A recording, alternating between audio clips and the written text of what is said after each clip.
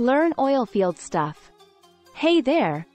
Welcome back to Learn Oilfield Stuff, the ultimate channel for all things related to the oil and gas industry. Our expert team is dedicated to bringing you informative articles in a fun and engaging way. So, if you're ready to take your knowledge of the oil field to the next level, hit that like button, share this video with your friends, and don't forget to subscribe to our channel. In this episode, we're going to learn about the different types of drilling rigs and their applications.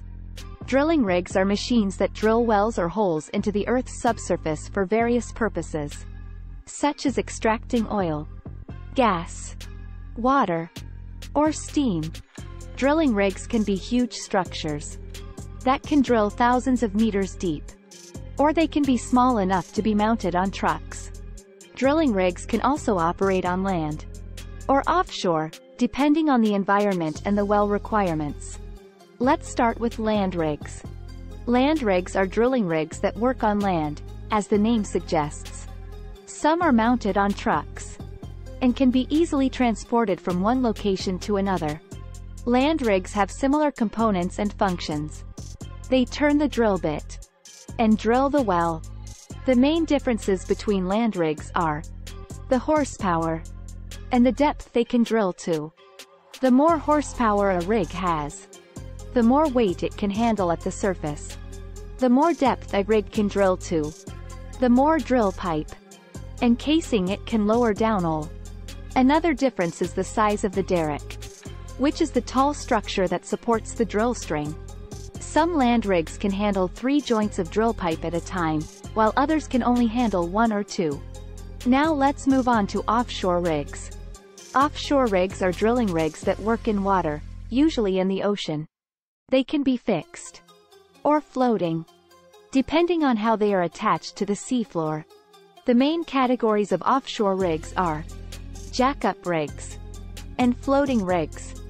Jackup rigs are offshore rigs that have legs that can be lowered down to the seafloor and lift the platform above the water level. Jackup rigs are towed to location while floating on their hulls, and their legs elevated out of the water. Once they reach the desired spot, they lower their legs until they touch the bottom and then jack up their platform above the expected wave height. Jackup rigs can have 3 or 4 legs depending on their design, because their legs need to reach the seafloor. Jackup rigs are limited to about 400 feet of water depth.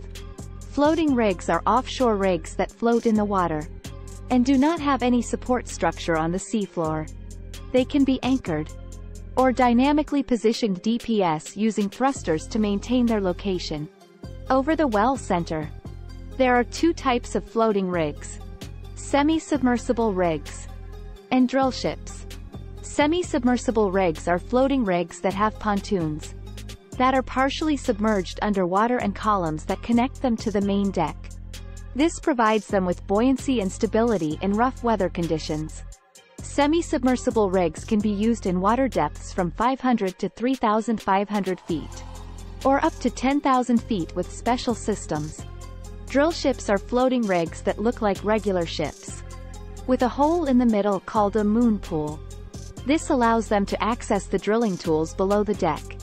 Drill ships are self-propelled and can carry a large amount of cargo and equipment for drilling. They are more suited for exploration and remote location work because they can move quickly from one place to another. Drill ships can operate in water depths up to 12,000 feet. So these are some of the most common types of drilling rigs and their applications. Of course, there are many more variations and details that we didn't cover in this video, but we hope you got a general idea of what drilling rigs are and how they work. If you enjoyed this video, please give it a thumbs up and subscribe to our channel for more drilling-related content. Questions? Do you have any questions about drilling? Leave them in the comments section below and we will try to answer them. Until then, stay curious and keep drilling.